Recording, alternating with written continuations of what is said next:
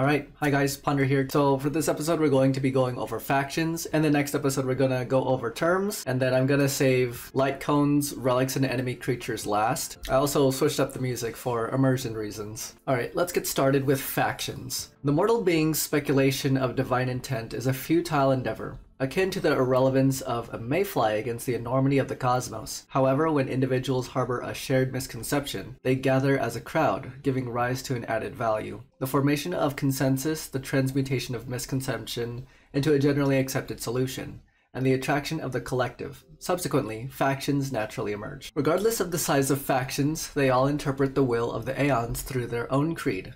Countless factions also claim to be the emissaries of certain Aeons. Most Aeons have no interest in the movements of these factions, however some find it extremely amusing to watch these ants' feeble endeavor. Such Aeons may provide crafty guidance or deliberate misdirection to influence factions, making the factions the ripple through which Aeons interfere with the world. Though most of the Aeons remain distant, the vast number of factions have made the stars a lively place. They carry banners and flags, forming allies and foes, fighting those who stand against their beliefs. The cosmos became a lively place indeed. Yeah, these factions only come about when there's like a shared concept or belief, and then when a certain individual has a certain belief, and then other people have that same belief, and then they come together, they form a faction. And even these Aeons are very distant and aren't really involved with the factions that follow them. I find it very intriguing that here it says some find it amusing to watch these ants' feeble endeavor, and they provide guidance or deliberate misdirection to influence them. I can only think of Aha the Elation, as well as, to some extent, Nanook the Destruction in my opinion. So a majority of these Aeons watch their followers from a safe distance, knowing for a fact that some of them don't even care. Some of them misguide them just for entertainment or just to see what would happen. And also, like this last paragraph, like when one faction disagrees with another, they go through a lot of conflict. And I think through that, the universe is a very lively place. And I believe there's 27 of these. Yeah, 27 indexed. 27 factions. Oh gosh. Like some factions are gonna decide to have conflict with one another, and some factions are like, I'm just gonna watch all this chaos unfold and hopefully our party doesn't get involved. Astral Express, Trailblaze. Choo choo, sit tight, no one fight, warp jump, watch your head, choo choo, seatbelt, fasten up, buffet cars speeding up. Astral Express safety instructions from the pom-pom version. So if anyone decides to join the Astral Express, Pom-Pom has automatically got you. After the fall of Akavili, the Aeon of Trailblaze, their trailblazing will was inherited by their followers, the Nameless, including the Astral Express that the Aeon once rode on. However, as the cancer of all worlds continues to spread, the star rails that the Express runs on also fell victim. The Express could barely run before the blight descended, and had no choice but to run around when the rails became overly obstructed. It remained so for many years until a girl with red hair discovered the desolate Express, Himiko. She was fascinated by the wordless stories the engine and the star rails had in store. She spent countless hours repairing the cracks and evening the dents, restoring the Express to its original form. The curious girl then set foot into the Express and began her trailblazing voyage that surveys the cosmos. Going off of the first paragraph, we also learned from the Aeon section of the databank that Akavili disappeared very mysteriously. Akavili, the Aeon, is dead, passed away, but we don't know how. It also says here the cancer of all worlds continues to spread. Stellarons are deliberately being created, either by an Aeon or some kind of power source. I believe we're gonna learn more about that in the term section, like what a Stellaron is, and maybe how it's made, and why it's still continuing to spread. And I think it's the Nameless's job, or maybe the Trailblazer's obligation, to figure out what's going on with the spread of these Stellarons in the universe. So after Akavili disappeared, the Express fell into ruin and got destroyed, and then later crashed onto Himiko's planet. I don't know where Himiko originated from. I don't think she tells us that either. But after the Astral Express crashed on her world, Himiko decided to fix the Astral Express. I don't know if she was the first person to enter into the Nameless crew, because we don't know how old Himiko was when she discovered this, and I don't know if there were other people who decided to join her, or if there were previous Astral Express members that, like, I don't know, passed away or left the Nameless for some odd reason. So I guess this is Himiko's origin story of how she was affiliated with the Astral Express. The Astral Express made stops at every station, with passengers boarding and exiting along the way. Many join and leave the Express's journey. Like, people come and go. The travelers come from different worlds, shoulder different burdens, and head to different destinations. However, while they are on the Astral Express, they would share the same voyage. That is why Himiko and the Express do not hesitate to open the doors to anyone willing to share this magical experience, regardless of their agendas and intentions. So what I'm thinking is, anyone who has come and gone through the Astral Express has always had a relatively good experience despite their background. Very welcoming. We saw that when we first played the game, you know, from Himiko, March, Donhong, Welt, and even Pom Pom too. Similarly, I think the family treats their guests with the utmost and highest respect as well. Related entries, the Trailblaze, Akivili, yep. The Nameless, and interstellar travel. I'm not too familiar with this. I believe that's a term we're gonna learn about in the future. But yeah, Astral Express, Trailblazers, the Nameless crew, very friendly, very open, very welcoming. And I'm curious on how many people have joined the Nameless, like in previous journeys. How many people Himiko has met. And I'm still wondering how Pom Pom came about. Next up, Stellaron Hunters. Not affiliated with anybody, or any Aeon. This is the first faction of people that we meet in the game. Blade, Silverwolf, Sam. The four mentioned above, dead or alive. Do not hurt the Destiny's slave, and do not let them lose their ability of independent thinking. A wanted notice put out by the Interastral Peace Corporation. So they are for sure criminals, but to us, the Nameless, they are relatively neutral, I want to say. Like, they're not inherently evil.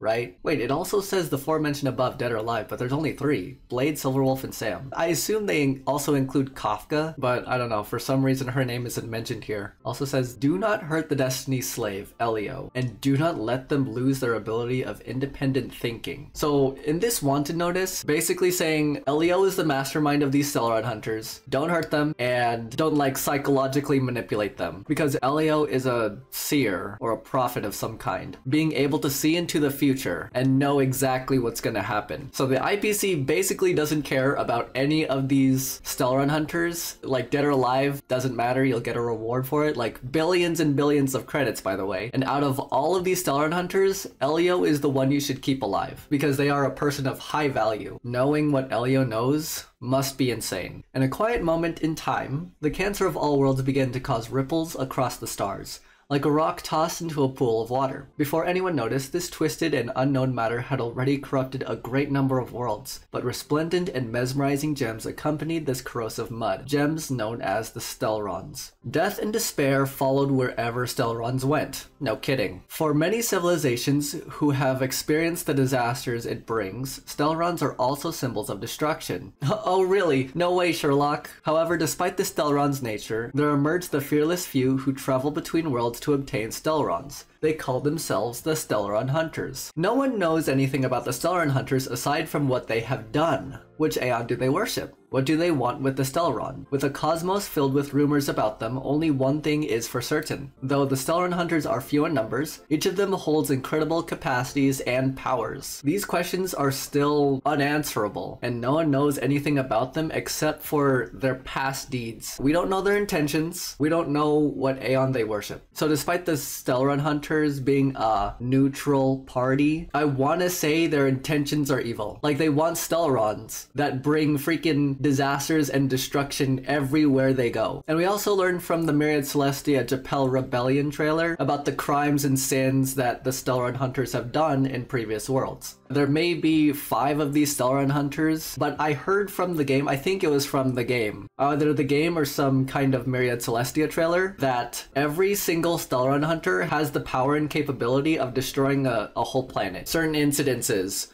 Silverwolf with Planet Screwlum. Also Silverwolf with her reality bending powers of like what, ether editing, I think? That's the skill that she mastered that's able to manipulate reality. Kafka on the Xianzhou. Also Kafka with mind control. Blade being Mara struck and having regeneration powers. Him going completely insane. Sam having a battle mech spacesuit. Elio with foretelling the future. Obviously these Stellaron Hunters are a threat and are wanted by the IPC because of their many sins and crimes. In terms of story, I think they should be more involved. I know Sam's gonna be a boss in Pinacone, but I don't know why he's there. I don't even know if there's going to be a Stellaron going to be implanted in Pinacone, but that'll probably come at a later patch, along with the Everflame Mansion threat that's going to be implemented later in the Pinacone story. And Elio wants these Stellarons for some specific purpose. We still don't know that yet. But for a faction or a group of people who want these Stellarons, that can never lead to anything good. But either way, the Stellaron Hunters, they're mysterious, they're dangerous, and for some reason they can't be caught. Related entries to the Stellaron Hunters, Stellaron the object, and Emanator, a phenomenon. Emanators, you say?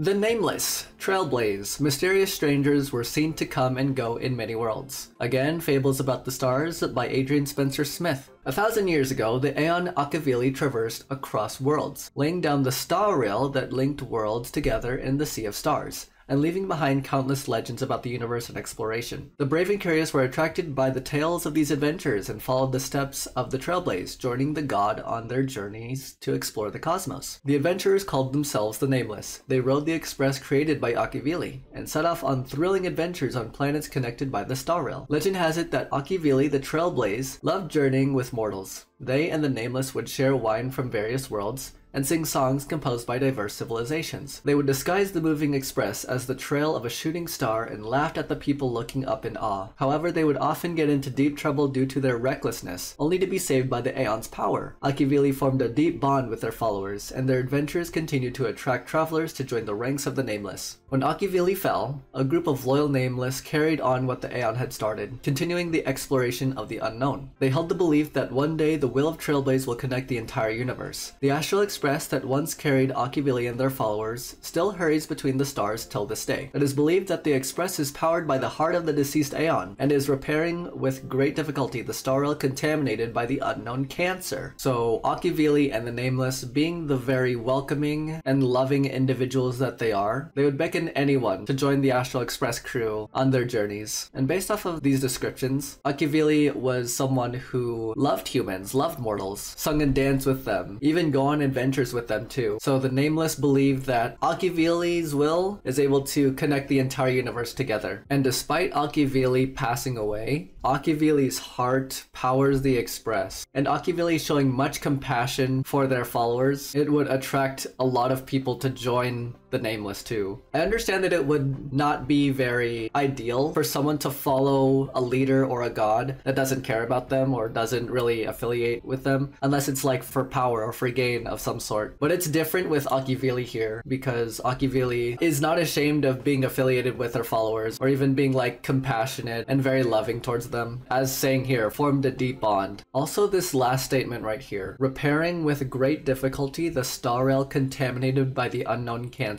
I automatically assume that's the Stellaron, because these Stellarons are spreading throughout the universe and they bring nothing but distraction and chaos throughout the galaxy. So wherever these Stellarons are originating from, it is Akivili's or the Astral Express's obligation to completely eradicate these Stellarons from the universe with great difficulty. Like, it's really hard to get rid of these things, because getting rid of the Stellaron on Belobog was hard, getting rid of the Stellaron on the Xianzhou took so many patches, and that was pretty difficult too. I don't know if having a Stellaron within the Trailblazer really counts, because instead of the Stellaron Hunters getting the Stellaron from Herta's space station, they decide to put it in the Trailblazer instead. And now that we're a part of the Nameless crew, trying to eradicate these Stellarons throughout the universe is more than uncommon, to say the least. Related entries, the Trailblaze, Akivili, and Astral Express, Trailblaze. Xianzhou Alliance, The Hunt. Fight together against countless enemies. Be together through endless turmoil. Of the 1,000 lifespans encountered, I take but one sip and leave the rest to its fate. From world's history as a mirror, Xianzhou. In an ancient era of legends, multiple Xianzhou ships were tasked with voyaging across the stars to search for the miracle medicine of immortality. Oh! About that.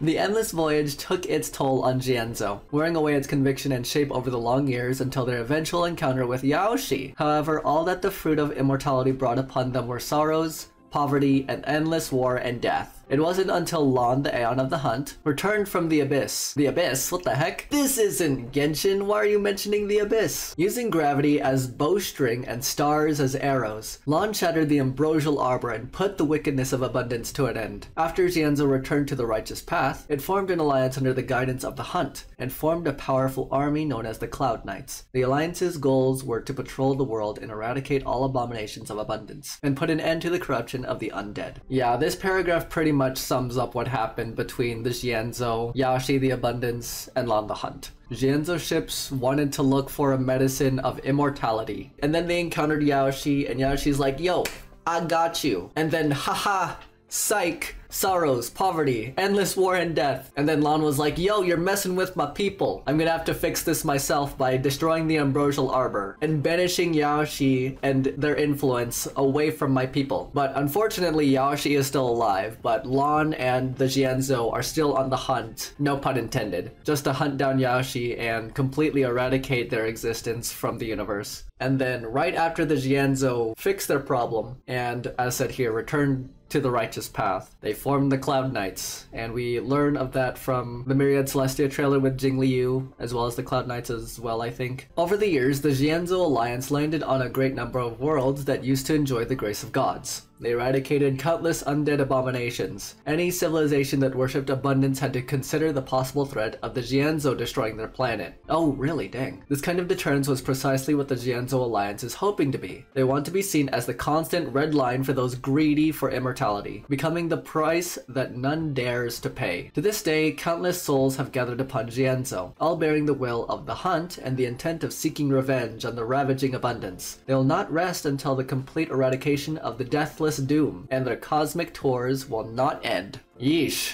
I did not know that certain civilizations and even planets would consider following Yaoshi the Abundance. And for the Xianzhou to show up like, hey, do you follow Yaoshi the Abundance? Like, what do you think of that Aeon, you know?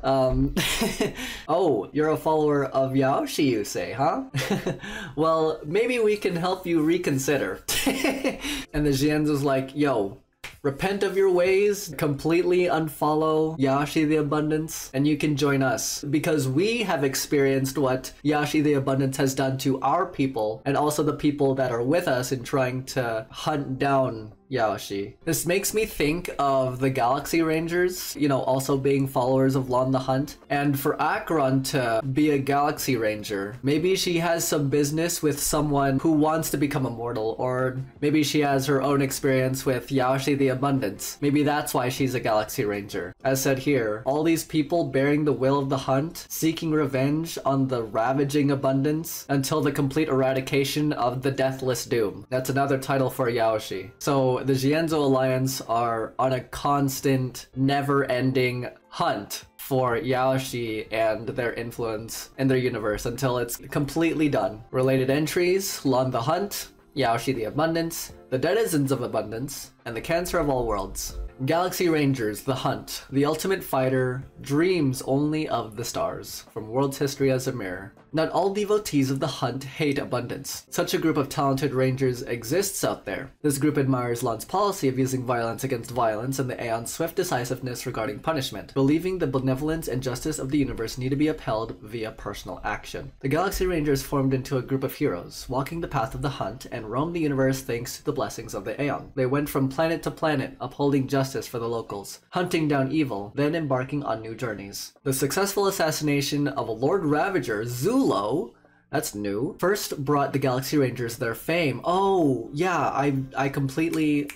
I read this from the last episode, reading about Piniconi's information and also some of the factions from the official Hoyo Labs website. And many years later, a ranger thwarted the atavistic experiment of the 64th member of the Genius Society, Dr. Primitive. But after that, these Galaxy Rangers gradually faded out of sight in the cosmos. Rumor has it that they fell victim to Dr. Primitive's vengeance. Yeah, so it seems the Galaxy Rangers and the Genius Society have a conflict. I want to compare these Galaxy Rangers to being anti anti-heroes for the local people. They're not for the people, but they're not against the people either. They want to fight against evil, but they don't really care for reward, but they do it for benevolence and justice of the universe. So as I said before, Acheron being a Galaxy Ranger, there has to be evil afoot on Pinacony for her to be there. And we might know what her past is, maybe when we enter Pinacony or possibly a future patch. She is going to be released, like at the time of this recording, version 2.1 of honkaistarrail will come out in roughly 3 weeks, as well as the release of Acheron, of whom I'm going to be pulling for, and wanting to know more about Galaxy Rangers on why she's a Galaxy Ranger and see who she's trying to hunt down just to uphold justice, you know? Like, what kind of justice does she have to enact? Also, the mention of Lord Ravager Zulo officially assassinated. Lord Ravagers being emanators of destruction. And there's also other Lord Ravager names that we learned from back in the Xianzhou when we were fighting against Ventilia. Yeah, I just looked in my notes. There's Zephyro and Selenova, also Lord Ravagers. Related entries: Lon the Hunt. Doctors of Chaos, Nihility. We do not heal the body nor free the soul. We do not covet life nor shun death. We honor existence itself. From Mourning, the Doctor of Chaos. Well, there's a couple of freaking factions affiliated with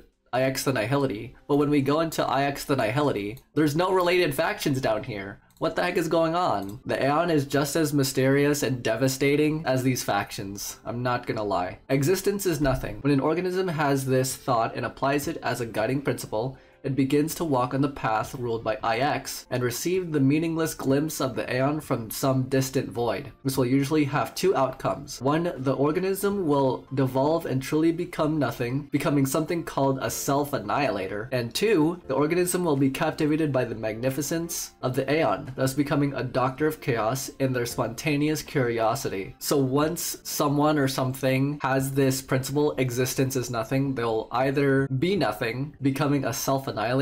Like what? What, some kind of detrimental, self-deprecating thing of existence? And or two, be a Doctor of Chaos. Out of curiosity. We can't let IX into our minds. That would be pretty dangerous. Doctors of Chaos uphold a creed of saving the world. If they are able to prove to IX that existence is more than nothing, they could free that large and lonely soul from the depths of the void. What they tried to prove is a paradox, and it cannot be done by mortals. Yet the Doctors of Chaos seem to enjoy trying, because the moment they perceive the worthlessness of life, that glance from the distant cosmos inspired within them a futile desire to revolt against meaningless destiny. Doctors of Chaos uphold a creed of saving the world. So if they can prove to IX that existence is not meaningless, then they can save themselves of the darkness of within their own soul and find meaning, happiness, and joy, and figure out that they have light within them. What they try to prove is a paradox and can't be done by mortals. Why? How? But the Doctors of Chaos enjoy trying. So these Doctors of Chaos, the moment they understand how life is worthless, then they understand how valuable light and life is. You know, you have to, what is that quote? You have to be in the dark to understand where the light is? Is that what these Doctors of Chaos have to prove? Like, have to understand? As understanding both sides of the spectrum, light and day, not only within your own life, but also in principle. Related entries, IX.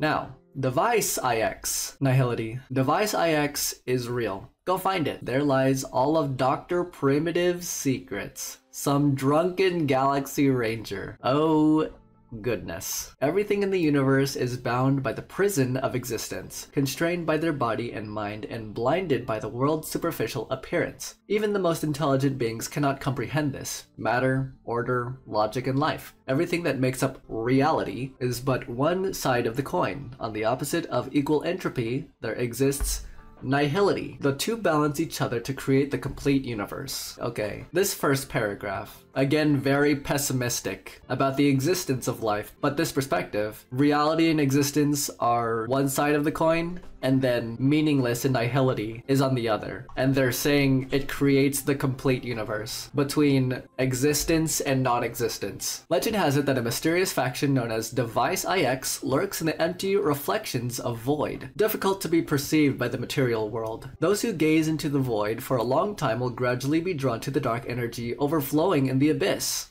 Genshin, eventually passing through the dark web that separates reality from nothingness. This legend has yet to be proven though. This is only a legend, so we don't know if it's fact or not. The only thing that I can think of is something like News the Erudition, but surrounded by deliberate darkness. If you stare into the darkness stares back, and you'll gradually be drawn into the abyss and slowly devolving into nothingness. You guys know that depiction of IX, like why IX has freaking eyes? That's exactly what I'm thinking of. Device IX is a mysterious faction though. Very suspicious. There's even a dark web mention here. Whatever you guys do, do not search up dark web. Like IRL, don't do it. Don't do it. Not worth it. Not that I have any experience in doing so, but I also heard that it contains a lot of disturbing content. So, but dark web here in honkaistarrail? Like what the heck is that? The most prestigious geniuses in the universe attempted to solve this mystery, challenging Device IX with no results. Why was this organization created? What are its goals? How many members does it have, and what do they do? Does Device IX truly exist? The answer is as empty as the question itself. Yeah, as I said before even reading this, the Aeon is just as mysterious as these factions. Like, these Doctors of Chaos are practically insane. And Device IX, we don't really know if it actually exists or not. This whole thing could be fake. And if they do exist, they likely have embraced the darkness inside of them. Maybe they want to make us go insane too. And only related entry, IX. Denizens of Abundance. Abundance. One flower blooms while thousands more wrinkle. Bones tell no tales, to abundance most fickle. I don't know if I should call those bars while spitting some very deathly and gloomy words. From world's history as a mirror, the denizens of abundance create poetry and art in the name of their beloved god, spreading the love and kindness of Yaoshi throughout the universe. Spreading love and kindness. In the worlds blessed by Yaoshi, the water never runs dry and creatures are freed from the cruel binds of time. Life is free to bloom as it sees fit. In the worlds blessed by Yaoshi, age is but a number, and mortals are not afraid of aging and death. They enjoy their lives to the fullest. Yeah, keep capping. Keep capping. Like me, after playing Bailu's companion mission, as well as Yukong's, and going through the whole Xianzhou arc, this is nothing but cap, this whole first freaking paragraph. And also one who watched the Myriad Celestia trailer between Lon the Hunt and Yaoshi the Abundance. Like, this is probably one of the fakest Aeons I've ever seen. Though its denizens come from different worlds, they all tell the same story. Thousands of years ago, war ravaged their lands. Their short lives of mortals bred greed and fear, which gave rise to plunder and tyranny. As demons and plagues ran rampant, the very fate of this world and its denizens were at stake in the flames of war, until a kind god descended and planted a flower seed as warm as the sunshine. The moment the seed touched the earth, the whole world was transformed. Parched soil began to heal and muddy waters became clear. Mortals tortured by wounds and disease were no longer in pain. People's hearts were no longer filled by sorrow. Humankind discarded their blood-stained weapons and began spontaneously praising the blessings from the god of abundance. Yaoshi ended the suffering of these worlds and bestowed upon mortal bodies and souls that could withstand the corrosion of time. In return, the denizens of abundance made Yaoshi's name known to the universe to show their gratitude. Rumors started to spread that certain hunters who roam between worlds regard Yaoshi as evil and their creations as abominations. The loyal denizens of abundance will not tolerate such blatant blasphemy. The accusers who slander God will pay. So I guess these denizens' resolve is just as strong as Yaoshi's. We saw that from the Xianzhou arc, where these denizens of abundance regard anyone from the Xianzhou, as well as like anyone who slanders the name of Yaoshi, as heathens, as monsters, as insignificant, basically losers. Like, we hate you for disrespecting our god. May death be the least of your worries, you know? So I guess the denizens of abundance and the Xianzhou alliance are just gonna be at war for however long, sadly. Do you guys know what I'm saying? Why do these people have a positive and joyful experience from Yaoshi Abundance compared to the people of the Xianzhou? I don't understand. Related entries, Yaoshi the Abundance. Well, next up. Elixir Seekers. Abundance. A wanderer cloaked in stars, why are you so obstinate? You seek only a poison that will annihilate the joys that mortality gave to life. Fables about the stars. Conflict and turmoil linger everywhere in an already short lifespan. The lust and ambitions of the living continuously spark conflict and disaster. Transience of life has driven many ordinary people into madness. In order to escape the pain and burden that mortality has brought upon civilization, worlds upon worlds have sent out faithful emissaries of abundance in hopes of finding the famous Yaoshi and acquiring the elixir of immortality. Worlds upon worlds have sent out faithful emissaries of abundance in hopes of finding the famous Yaoshi and acquiring the elixir of immortality. These elixir seekers all come from different backgrounds. Some are royals with the command of an entire fleet, while some are just lonely travelers who have nothing but themselves. What they do have in common, however, is the obsession over immortality. The Xianzhou Alliance has repeatedly warned blind followers that there is a cost that lies behind the blessings of abundance. Very true. However, their warnings have always fallen on deaf ears. Arrogance and fear have always trumped the voice of reason, pushing elixir seekers further on their fruitless voyage. Among the vast number of elixir seekers, how many have seen the face of the abundance? How many can succeed in returning to their civilization with the supposed medicine of salvation? Sadly, these immortality-seeking voyagers have chosen to ignore the harrowing wails of the long-lived monsters that have terrorized the universe. Yeah, same with these denizens of abundance. It is this constant obsession of immortality because they hate seeing people die. They hate having weaknesses. They hate having faults. They hate having, like said in the Denizens of Abundance section, dirty water, not enough resources, people and everything around them being temporary, when all they want is just peace and relaxation. And what the elixir seekers hope to get from Yaoshi the Abundance is immortality in all these things. And as said here, the Xianzhou Alliance has repeatedly warned blind followers there's a cost of being blessed by Yaoshi the Abundance, but sadly these elixir seekers have found nothing. Yaoshi's like, yo, hey, like here are these immortal blessings that it seems like you need, wanting the immortal elixir from Yaoshi. Yaoshi literally never provides. This is what I'm saying, guys. Yaoshi is one of the fakest Aeons I've ever seen in my whole entire life playing this game. Elixir seekers, they're just wasting their time trying to get the elixir they seek and following Yaoshi in general. Their efforts will be for nothing. I'd like to think Yaoshi is one of the most evil Aeons so far. I mean, compared to IX and Ouroboros, Yaoshi is evil, but Ouroboros just wants to destroy everything, consume every single planet and star. IX just doesn't care about the existence. Nanook just wants to destroy everything. Dang, dude. These Aeons are crazy, but I'd like to think the factions are even crazier. Related entries? Yaoshi. Antimatter Legion. Destruction. The emissary in black asked, "For what purpose do you live?" He could only give a vague and obscure response, even after thinking about it for a while. The deadly smile appears across the emissary's face. Let me put it another way. Why are you still alive? From Fables About the Stars. I don't know how to feel about that. I'm kinda scared of this emissary in black now. Nanook, the Aeon of Destruction, commands a vast legion that brings chaos and destruction to the worlds. Loyal followers of Nanook swear to embark on the path of destruction, placing themselves at the absolute opposite of life and civilization. They are known as the Antimatter Legion that spreads terror throughout the universe. These are a chaotic lot, and every time I fight them, they get freaking destroyed. As easy as facing off against them in battle is, they are quite plentiful and, in all reality, quite dangerous. The fiercest races of the universe act as vanguards for the Legion. They are also evil strategists who plot out the destruction of worlds and act as the brains of the Legion. Innocent new worlds are ruthlessly destroyed, while proud and mature civilizations are first to learn humility while on the brink of collapse. The will of destruction will only slow down when faced with a dying world. The Legion saunters over planets on the verge of being shattered, devouring the chaotic energy emitted by the process of decay. Only when the last flame of civilization has been extinguished will they leave contently to search for their next target. Worlds swept by the tide of the Legion ask helplessly in their dying moments, why?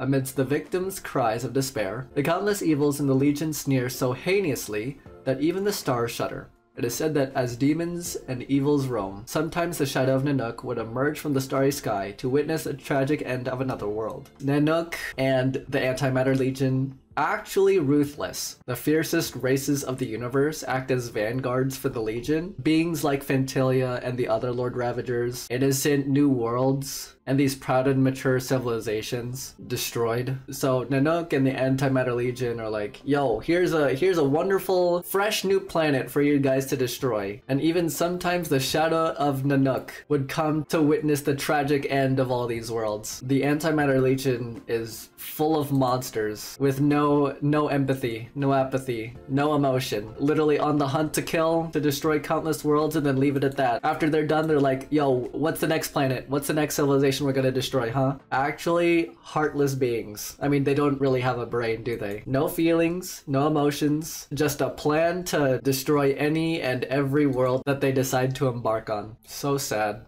So sad. Annihilation Gang. Destruction. The value Nanook sees in the Annihilation Gang may be less than the value an infant sees when they smash a vase. Research into Destruction by Dr. Primitive. I think it was Dr. Ratio who quoted this book by Dr. Primitive after we saw Duke Inferno. Not all fanatical devotees of the Path of Destruction are welcomed into the Antimatter Legion. There are many murderous species throughout the cosmos obsessed with pillaging and annihilation, but they lack the ability to systematically pursue the will of destruction. The scumbags of the Annihilation Gang fantasize about one day serving as pioneers of destruction, but they have no idea that their cruelty only incurs Nanook's utter contempt for them. The more the Annihilation Gang loves and follows Nanook the Destruction, the more Nanook sees them as worthless, negligent, and basically doesn't care about any of these people. The reason is that the Annihilation Gang's goal behind their thirst for destruction is not pure enough. Chaotic desires are also mixed therein, with some taking pleasure in bloody slaughter, some plundering as an excuse for filthy vengeance, and some relying on endless destruction to calm their internal madness. They claim to be loyal followers of destruction, but never escape the enslavement of their own selfish desires. These marauders roam the stars, dragging everything they touch into a vortex of havoc. They will not abandon their feeble personal ideals, and so must endure the tortures of eternal spiritual exile. Yeah, the Annihilation Gang, the Everflame Mansion, it's the mixture of not only some principles or like a majority of the will of Nanook the Destruction, but also along with their own personal reason for the chaotic desires here. So to be a complete follower of Nanook the Destruction, they have to let go of their own personal desires and just align their will with Nanook's completely. But either way, the Antimatter Legion, the Annihilation Gang, completely ruthless, no feeling, no emotion, just a love for non-stop, never-ending destruction everywhere you go. Related entries, Nanook the Destruction. The family, harmony. The world is in harmony and the stars shine bright. Praise the Lord's boundless virtue. All humans are brethren and all things are connected. The winds of blessing sweep across the lands from odes of harmony 7. In the vision of the harmony, the diverse civilizations throughout the universe will eventually become as close as siblings, singing in unison the hymn of unity and joy. The universe will become a harmonious whole with no discordant notes to disrupt the beautiful chords and no fools worrying about their own short-sighted futures. Thus, under the loving radiance of the Aeon Shipe, their chosen people formed a harmonious family. They come from different worlds, belong to different civilizations, and have different identities, but they are at the same time the closest family members there are. There is never noisy disputes or even contradictions among its members, only eternal love and smiles. There is no more harmonious family in the universe than them. The family calls out to other worlds with their song, encouraging them to embrace harmony. Whenever new worlds accept the blessing of Shipe, the family will celebrate, rejoice, and work even harder at praising the Aeon's kindness. But not every blessed world can become a member of the family. Few would mention the civilizations that perish out of stupidity or hubris. People are also curious whether any members of the family had grown tired of the one and voluntarily abandoned the path of harmony. In the face of such a question, the family smiles and replies, never. So it really seems like the family is a very peaceful faction, and whether someone abandons the path, the family doesn't think less of them. The family consists of very different people from different worlds, different identities, different cultures, but they all have the same principles, the same goal of just becoming one in people and one in mind. So it really seems like the family and Shipe are the kindest people that we see in this faction section. Related entries, Shipe the Harmony. Genius Society, Erudition. Into the hollowed halls step pride, ardor, and reason traversing the length of a corridor etched with the inscription of knowledge and truth, transmuting into the embodiment of lowliness, apathy, and frenzy. From Fables About the Stars. New stays in a corner of the cosmos, working out the equations of the universe made up of trillions of variables principles and deriving the unknown laws of imaginary numbers. Once in a while, a spark of intelligence flashes in a mortal world. The Aeon of Erudition sends a signal to its source, inviting geniuses to join in the search for answers to the universe. Many people misinterpret the signal, thinking the invitation to the Genius Society merely represents the favor and approval of the Aeon. Then, they proudly continue to devote themselves to their studies, unaware that the solution to the problems that they have spent their whole life searching for had already been solved by Nous thousands of years ago. Wow. Nous just wasn't 2 steps ahead, they were thousands of years ahead. Dang, literally galaxy brain. The galaxy brain of the universe. There are also those who rejoice, thinking they have already reached greatness and had created priceless assets of civilization with their diligence and wisdom. They were sure that their life's achievements deserved Nous's approval. These geniuses were eager for a response from Nous, but the Erudition has no time to appreciate the insignificant achievements of mere mortals. Their silence was deafening. Certain geniuses are proud of what they finally figured out after so long, and then Nous is like, I don't have time for that. I already figured that out thousands of years ago. Your achievements are insignificant compared to mine, okay? Know your place. Yes, Nous being a very logical Aeon instead of an empathetic Aeon compared to Akivili. No feelings, just facts. Only very few can ascertain Nous's intentions. They humbly ask questions and seek guidance from the Erudition. These enlightened few then disappear from the world, only leaving behind their world-shattering answers. The answer to the universe is beyond the limits of mortal wisdom. Only geniuses who can clearly acknowledge this conclusion can break free from the shackles of worldly curiosity, becoming true members of the Genius Society. So it's people like Herta, Screwlum, Steven, and Ruan Mei that want to break the limits of mortal wisdom. Everyone having at least 1,000 plus IQ compared to me, the Trailblazer, who has like at least 5 at best. What I'm wondering is when Screwlum and Steven are gonna be playable. Like, they're Genius Society members too. Why can't they be playable? Related entries: Nous the Erudition, Herta the character, and Aiden the character. I wonder if this Aiden character is going to be playable in the future. Yeah, he is mentioned in terms, gotcha. Okay.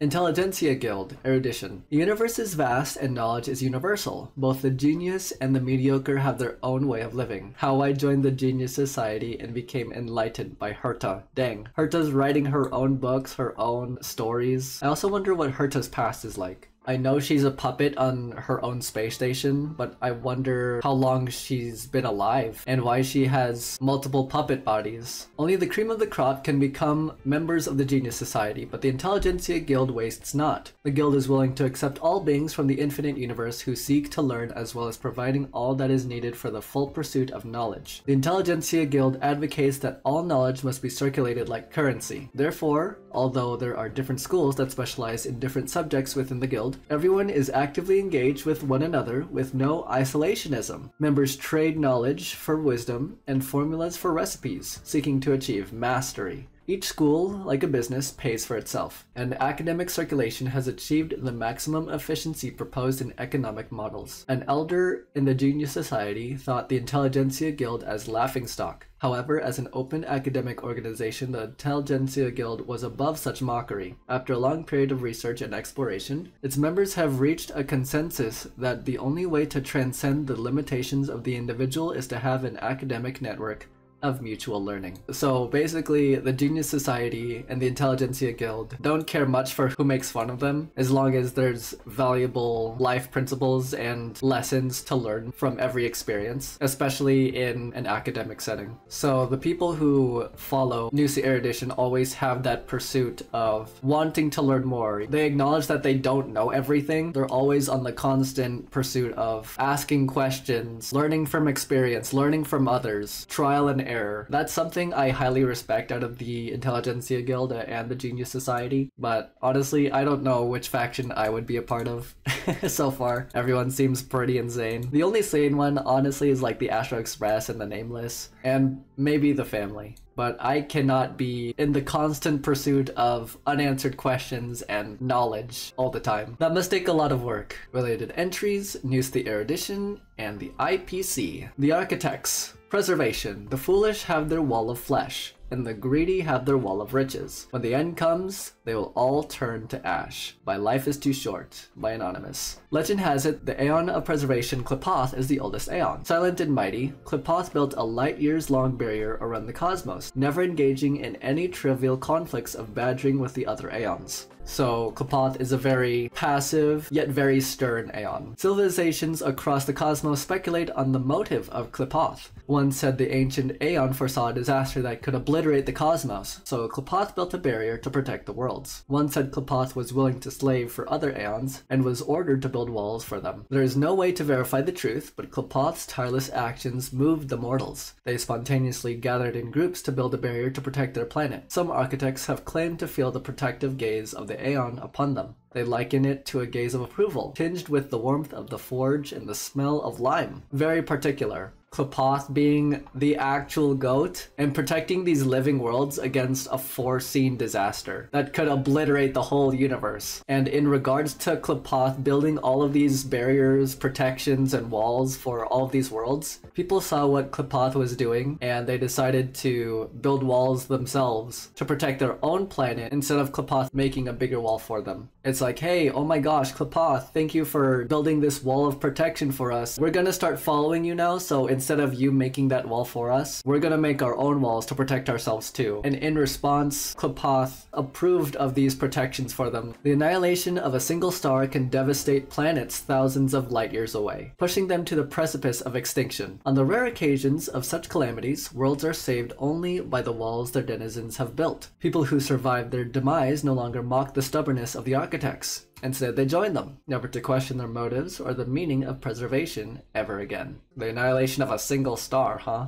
Then Qlipoth is actually needed throughout the universe. An Aeon to protect all of the living worlds from devastation, from an abrupt destruction of a star, or even from other Aeons. Related entries, Qlipoth the Preservation. Now, the IPC. With all due respect, is there anyone in the universe more enlightened than our chair, Qlipoth? Qlipoth acquiesces in all our business decisions, never asking or questioning why. How great a privilege, how great a trust. From Oswaldo Schneider, head of Interastral Peace Corporation Marketing Development Department, level P47. To outsiders, the IPC is an enormous consortium advocating free trade. From a business perspective, the IPC is a business that issues money and monopolizes resources. From a startup perspective, the IPC is a selfless support group dedicated to the Aeon of Preservation. When many Astral citizens talk about the IPC, they talk about its ubiquitous merchandise and logo. It's as if the IPC exists whenever there is a transaction. In fact, almost all business transactions in the cosmos are based on the credit system created by the IPC. If one were to compare interastral trade to a sports competition, the IPC would be the top athletes as well as the sports, the venue, and the rules themselves. They are their own business. Its absolute dominance over wealth and relentless expansion has given the IPC the image of a conspiratorial business dictatorship, but the IPC pays little attention to lowly ambitions such as dictatorship because its spirit hasn't wavered since its creation. Give everything to the Amber Lord,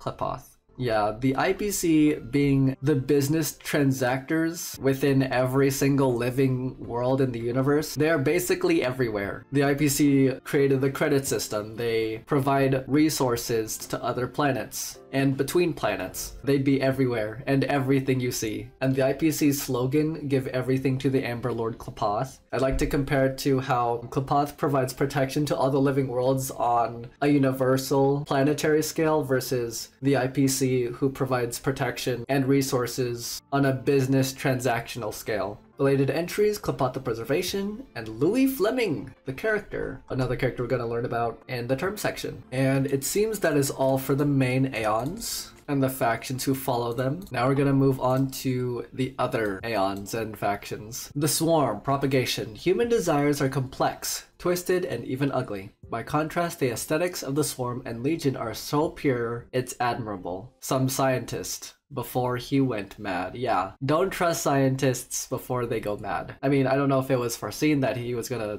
go mad, but I believe that there were like some symptoms or signs that they were likely going to go crazy. And for this scientist to compare how disgusting and weird humans are to how calling the Swarm and Legion pure and human desires complex, twisted, and ugly, do you really think you're gonna believe him? Life is born of an instinctive desire to reproduce, and the senses and spirit are only unintended byproducts created when carrying out the basic instinct of reproduction. Those who don't submit to their primal desire claim to be wise, unaware that they are already considered food for the offspring of Tezzeron, the Aeon of Propagation. the father of the swarm. The multitudes of the swarm king's offspring can cover the starry night, their antenna long enough to measure the cosmos. Worlds fearfully call the self-replicated chaos as the swarm. Spirit, soul, technology, philosophy. In the thousand compound eyes of Tazeronth, the universal laws pursued by all intelligent races are but a side effect of the ultimate goal of reproduction.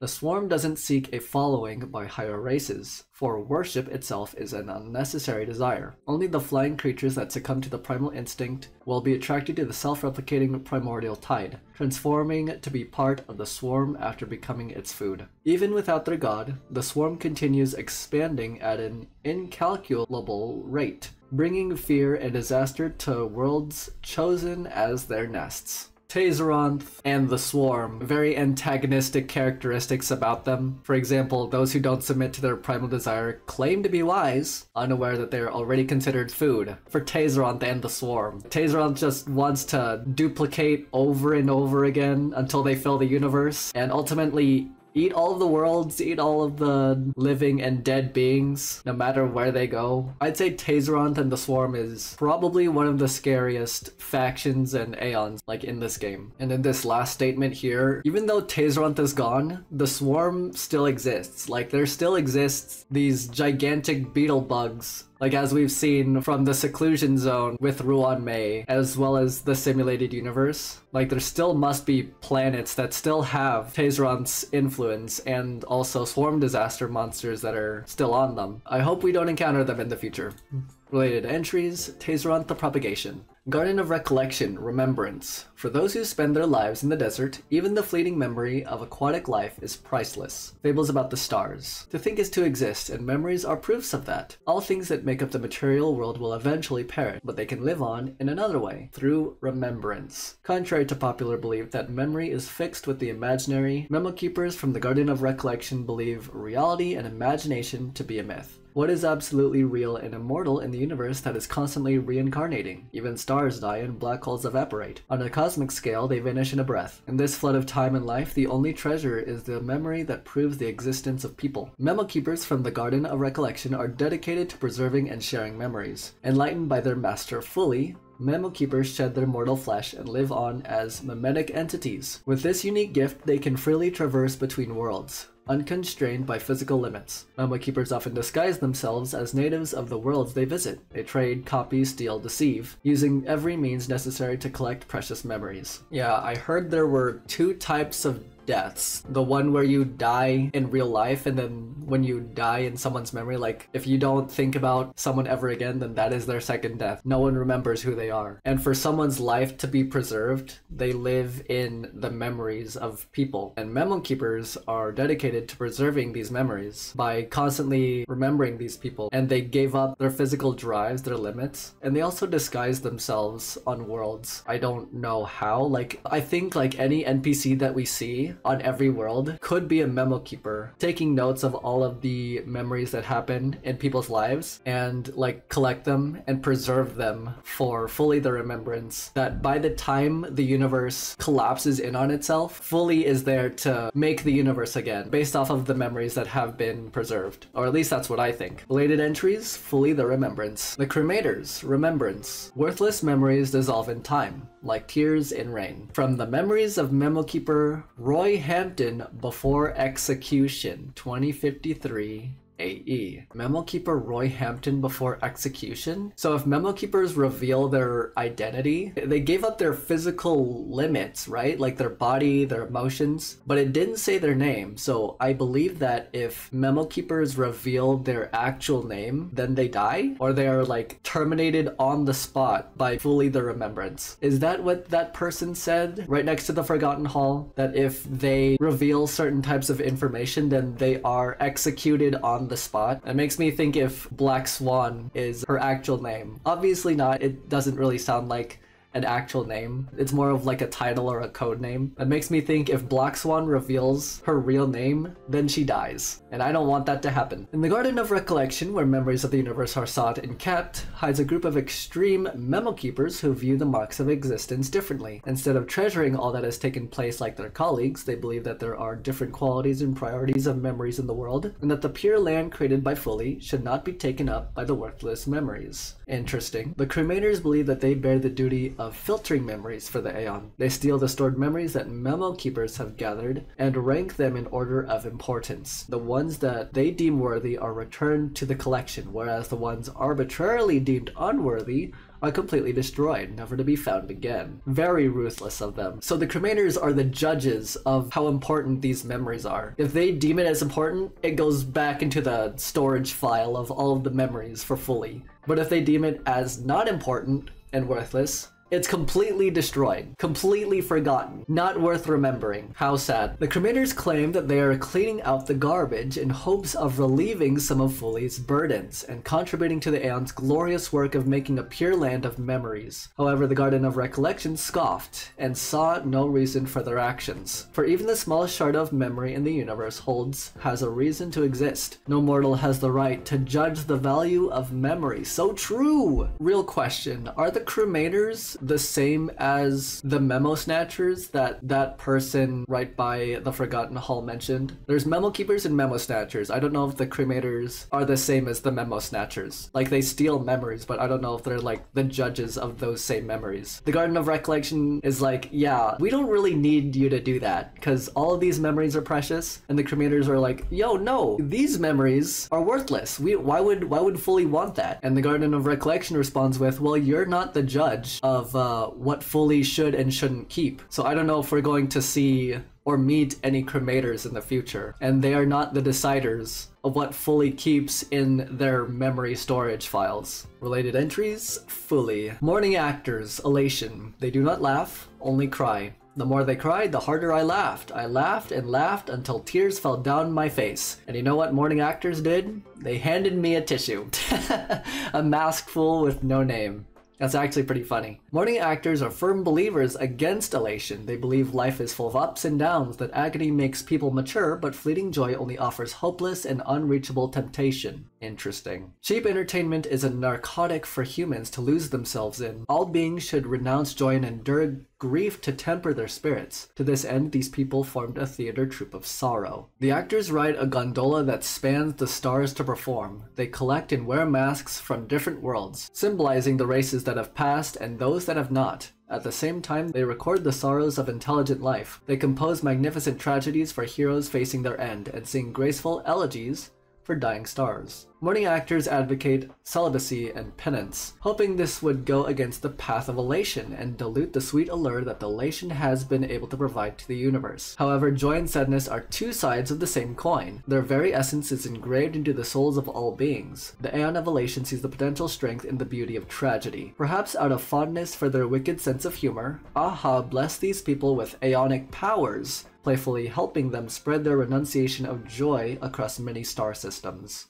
Compared to the masked fools, I think these mourning actors are the ones to enact or uphold sadness and sorrow wherever they please. I think this is another pessimistic type of faction. So Aha blessed these people with aeonic powers to enhance and influence the emotion of sadness. Because as said here, the elation sees the potential strength in the beauty of tragedy. So it's understanding both sides of the coin, essentially. Not only joy, which Aha is very fond and supportive of, but also tragedy and mourning. Aha also helping them spread their renunciation of joy. So I'd like to think that Aha has two sides to them. The side where they're very supportive of having a laugh at the end of the day and feeling joy, but also here I'm learning that Aha is very supportive of finding power in tragedy and sorrow. But these mourning actors are believers against Aha, so why has Aha blessed them with aeonic powers? Seems pretty weird to me. Perhaps out of the fondness of their wicked sense of humor. Perhaps, maybe, we don't know. I don't know if I'd like to interact with some of these mourning actors I would prefer if I would avoid them. Related entries. Aha, the Elation. Masked Fools. Elation. Even an organization like the Masked Fools sing praises of their Aeon. The Aeon will never give you up, never let you down, or run around and desert you. It'll never make you cry, say goodbye, or tell a lie and hurt you by Asked Rickley. Super pop star of the Epsilon 12 system. Gosh. I got rickrolled twice. I hate all of you. I just got rickrolled, man. You Hoyoverse writers are a bunch of trolls, you hear me? Get me to pay every half patch whenever I try to farm for relics. You always give me HP, defense, and base attack. Alright, this is the last straw, Hoyoverse. I'm not having any of it. I think some of these Hoyoverse writers deserve a raise, though. That was a really good joke. The Masked Fools tell a parable of the birth of their beloved Aeon. When the Aeon of Elation climbed to the highest branch of the Tree of Existence, another Tree of Existence mentioned, they saw the cold and despicable void, the stars operating like machinery, and how the meaning of all things bows before nothingness. They continued looking until they saw a baby fall to the ground and cry because it had been wronged. The Aeon burst into laughter, laughter so clear it tore through the cold universe and still reverberates through the universe today. Dang, how can you drop a baby like that? And Aha's laughing like there's no tomorrow. Now I'm thinking that Aha's not necessarily evil, but highly rude to mortals in this universe. The fools believe that the truth of the world is a joke, and that the ultimate meaning of all things lies in mere laughter. The universe is merciless, but there is joy to eliminate pain, dilute sorrow, resist nihilism, and heal wounds. Laughter, the gift of intelligent races, is the only answer. Masked fools are extremely radical when it comes to their beliefs among the followers of Elation. In the pursuit of pleasure, they do whatever it takes to find it, often causing havoc wherever they go. They laugh at heroes for self-righteousness, kings for their lust of power, lovers for their infatuation, and scholars for their overthinking. The fool's objective is to stir the stagnant pool of life to create surges and change, because change is a source of mockery and amusement to the fools. It would be a welcome sight if someone could turn the tables on them. Perhaps in the future, perhaps. And again, these masked fools are very passive, not really one to get into conflict or have the drive of solving problems in the world, but more of laughter, the gift of intelligent races. Another thing too, the Aeon of Elation climbed to the highest branch on the Tree of Existence. Huh? I'm really interested to see what Tree of Existence they're talking about. Related entries, Aha, the Elation. Mirror holders, the beauty. The mirror holder gazes into the mirror, but recognizes not the face staring back. From Fables About the Stars. The legend of the mirror holders had it that the downfall of the god of beauty was an ancient metaphor symbolizing the shattering of people's views on beauty, crumbling like a collapsed tower into rubble and bricks. Therefore, the goal of the mirror holders takes on another significance. When conceptions of beauty are reunified, all disputes and strife will disappear. They believe the Aeon they worship will be perfect and complete again, and the universe will become whole. This may not be a mere delusion, as the mirror holders possess a series of items named mirrors of transcendence. These mirrors do not reflect the material world, but instead reflect what is considered by the beholder as beauty, and project that into reality. That makes me think of Herta's light cone. I forgot what it was called, but she's holding a mirror and there's like reflections of herself in the mirror as well. So I'm wondering if that's the same type of mirror, like the mirror of transcendence as mentioned here, and if Herta is very prideful and infatuated with her own self and her own intelligence, that she only considers herself as beautiful and projects that into reality. As the mirror holders recounted themselves, these mirrors were fragments of Adrilla's divine form. When the god of beauty died, their fragments were scattered to the cosmos. The wandering mirror holders tried their best to find clues and recapture these fragments, hoping to one day piece everything back together and let beauty return to the world. So these mirror holders are on a quest to find these lost mirror fragments, and I think it's a prophecy or a legend that if they piece every single fragment together, Adrilla the Beauty will be reincarnated or resurrected into the universe. The Knights of Beauty. If I win, please admit that Adrilla the Beauty is the most beautiful of all. Argenti, Knight of Beauty. Wow, thanks Argenti. Really appreciate it. Among the legions of Adrilla's followers, the most infatuated with classical beauty formed the Knights of Beauty. They ride their faithful and dexterous mounts and chant ancient beautiful songs as they fearlessly travel from planet to planet, extolling the name of Adrilla to the beings of the universe. The Knights of Beauty are extremely self-disciplined. They stubbornly abide by an obsolete creed known as the Code of Chivalry, believing that only through a perfectly refined body, mind, and spirit can they become truly worthy of worshipping Adrilla. Despite their extraordinary strength, the major factions of the cosmos hold the Knights of Beauty in low regard. Warriors with only worship but little faith are but wastrels traversing the universe, and cannot form a powerful force. Rumor has it that the Knights of Beauty do not believe in the fall of Adrilla. They shuttle back and forth across the universe, their source of power still a mystery. Yeah, I still haven't played Argenti's companion mission, but back in the version 1.5 trailer, I believe, Argenti just showed up out of nowhere, and based off of his own character trailer, Dan Heng knew about the Knights of Beauty, and he was like, oh, it's just another Knight of Beauty. Because as said here, the major factions of the cosmos hold the Knights of Beauty in low regard. The Knights of Beauty are one of the most disrespected and overlooked factions or people in the universe. They're simply just traveling, trying to tell everybody about Adrilla the Beauty. They're beautiful, aren't they? And everyone's just confused, like, what the heck are you talking about? That person's just crazy because they're a Knight of Beauty, you know? But as said here, their source of power is still a mystery, so we don't know if Adrilla's influence is still lingering in the universe. Dang, I kind of feel bad for these Knights of Beauty. I'd like to imagine how powerful Argenti or any of the Knights of Beauty could be if Adrilla was still alive. History Fictionologists. Enigmata. History is not mired in truth. Reality can be distorted. We should let the past cease to stay in the past. It only exists in the here and now, in our brains where everyone can embellish it. The 5 Millennia Void by history fictionologist Ludokan. There is evidence that history fictionologists are a group of emanators that were enlightened by aeons. They often plunge into the sea of stars alone, traveling planet to planet with the sole purpose of fabricating, obscuring, destroying, and erasing the local history. History fictionologists believe that the past determines the future. When a civilization's history is definite, its future development is doomed as all possibilities are eliminated, leaving only a sad and rigid path forward. In order to save these worlds from the sad fate of objectivity, history fictionologists considered Enigmata as their only creed and are determined to shroud the universe in mystery. History fictionologists carry out their mission of destroying history alone and decisively with an altruism that is difficult to comprehend. Their views are poorly understood by most, and their blatant hatred of objective facts is somewhat extreme. Many worlds are beginning to realize the irreversible, intangible damage that these emanators of Enigmata have caused to culture. Across the cosmos, history fictionologists have a reputation comparable to that of the Antimatter Legion. The Intelligentsia Guild has publicly denounced them. The Antimatter Legion destroys matter, but the history fictionologists destroy the universe itself. Record stamp. In view of the fact that this entry has been edited with unknown attribution, it is hereby declared that this entry is inapplicable to any reference and will no longer be updated.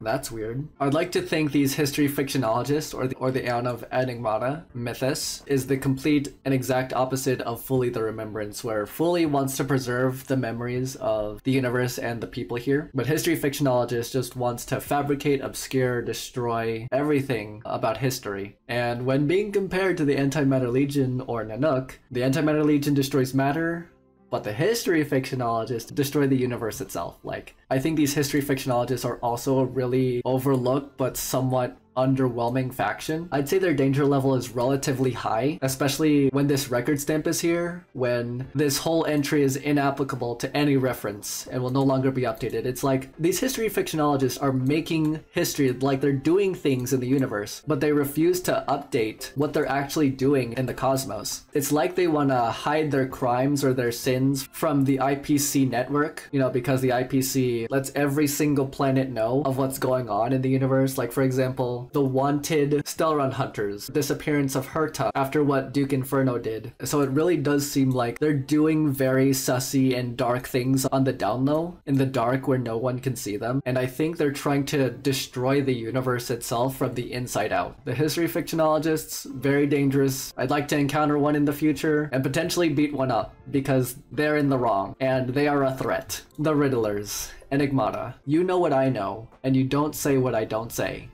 What am I? Riddler, Baden, Bababalo Bala. Say that 5 times fast. Enigmata has a large number of followers, with the Riddlers being a prominent group. They were once palace hall poets, chiaroscuro painters, masters of disguise, or occult monks. While having reached great heights in their respective fields, after coming into contact with the Aeons, they turned into an incomprehensible group of people who spouted ridiculousness and wrote falsehoods. Where the history fictionologists are devoted to the mystification of history, the Riddlers are obsessed with destroying the certainty of language. Words used to express meaning are gradually obfuscated in the mouths of the Riddlers. They deconstruct texts, abuse metaphors, change word orders, tamper with semantics, and transform an otherwise precise language into something beyond recognition. While the Riddlers are not as prominent as history fictionologists, their actions still have a subtle yet huge impact on the current universe. Why is it so hard to find a pure and precise language in the cosmos these days?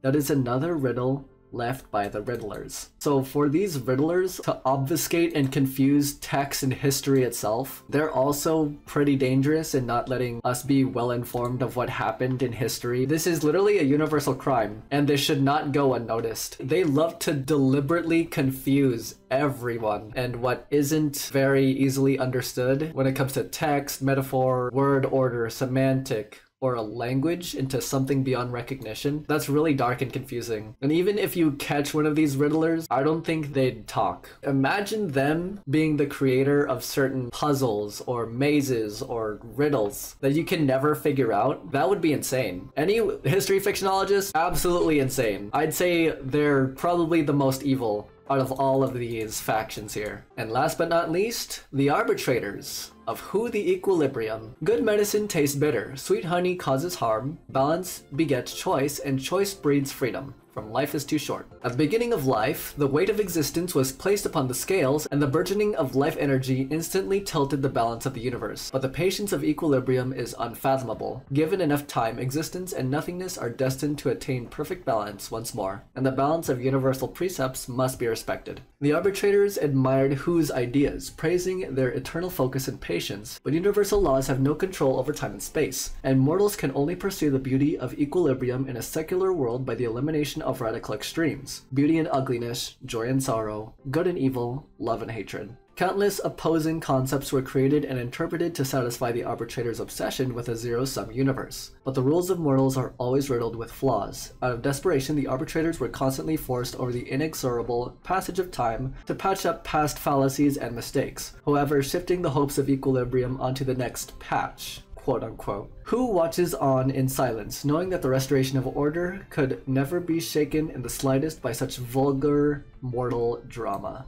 I'd like to think the Arbitrators, or Who, is like the most balanced out of all of these factions. You know, maintaining beauty and ugliness, joy and sorrow, good and evil, love and hatred. I don't really understand the Arbitrators or Who the Equilibrium based off of this passage. So the Arbitrators follow the equilibrium in the sense of just maintaining balance in the universe, no matter the emotion or philosophy. That's what I'm getting from this faction here. But that was it. That was all of the factions in the databank. That was quite a lot. From Astral Express, understanding the factions that follow every single Aeon that we know of so far. Like history fictionologists, Riddlers are really dangerous. Masked Fools and Mourning actors is night and day kind of situation. Cremators in Garden of Recollection, they're weird. Family is nice. Antimatter Legion and Annihilation Gang. Doctors of Chaos and Device IX, they're weird too. And then Astral Express, Nameless, also very nice. But anyway, like learning about all these factions at least gives me some background context on who I'm going to meet in the future, not only on Pinakoni but also onward, even after the Pinakoni arc. But yeah, if you guys have any suggestions, any comments, anything that I misunderstood, leave them down in the comments. I'm open to suggestions. If you guys have any insight or answers based off of this faction or any of these Aeons that I probably have misunderstood, leave that down in the comments. I'm open to like different perspectives and suggestions about what you guys think about all these factions. This was an extremely long recording. I assume it's going to be an extremely long video as well. Next episode, we're going to go over terms, and it's kind of long as well, having 24, but not as big as 27. But right after we go over terms, I'm going to start Pinakoni content, so hopefully you guys stick around for that. If you guys enjoyed this content, leave a like on the video and subscribe to the channel. Would really appreciate the support. And as always, thank you guys so much for watching. Stay safe and stay awesome. Have a good one.